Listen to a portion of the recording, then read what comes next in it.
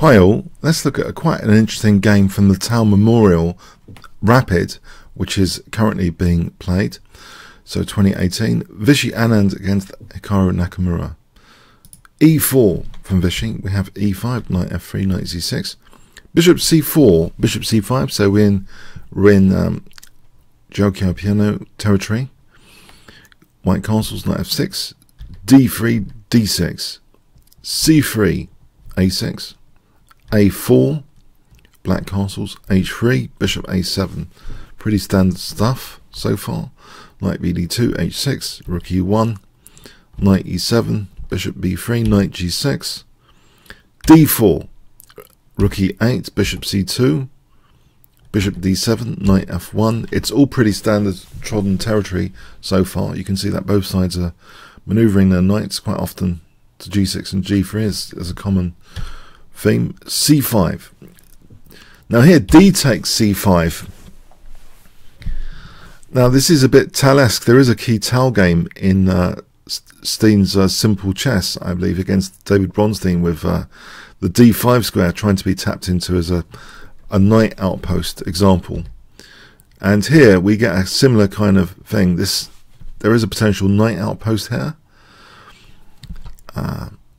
So let's see, B5, A takes, A takes.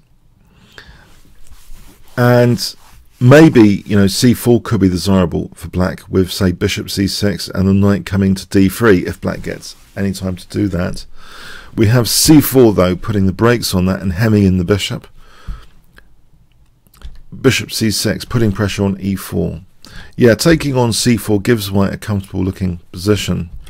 This looks like there's a lot of pressure on black here. This bishop's hemmed in, white's got a small edge there. So this looks less committal then to play bishop C6. We have C takes B5 though. Bishop takes B5. On bishop takes E4, I think white just gets a small edge again. This is a very comfortable position again. Even if there's a load of simplification, it's going to be nice for white. So we have bishop takes B5 here.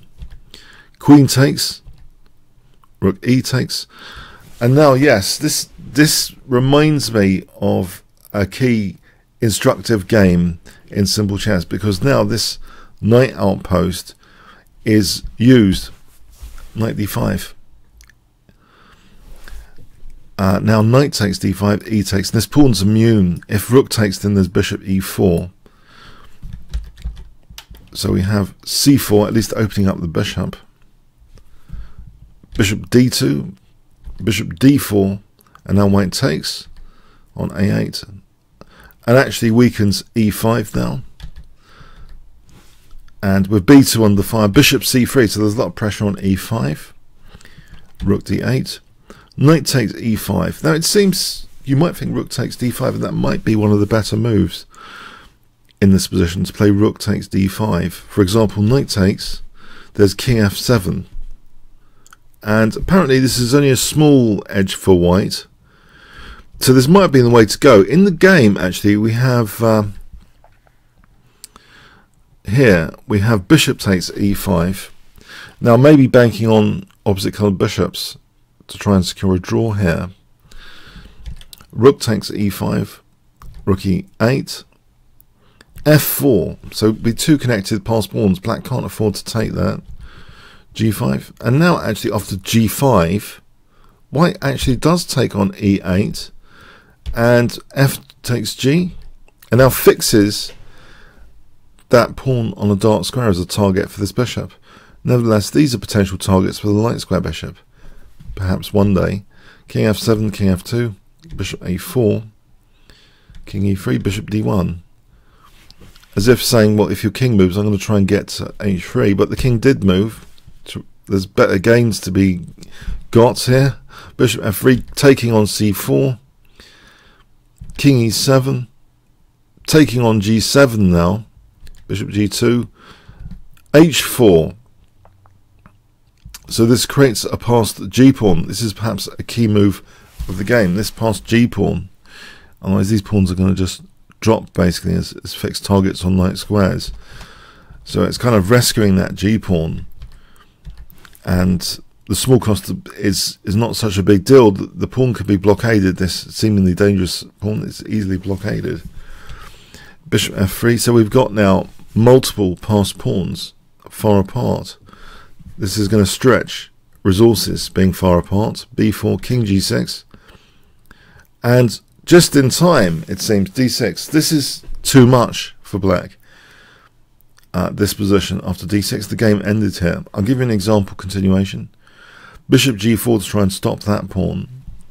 King c5, h3, b5, bishop d7, b6. This is going to be winning. That was a king f5.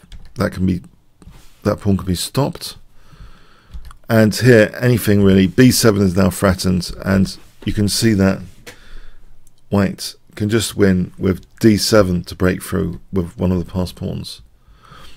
So yeah, I'll take you back to where the game ended. It was overload for black in this final position.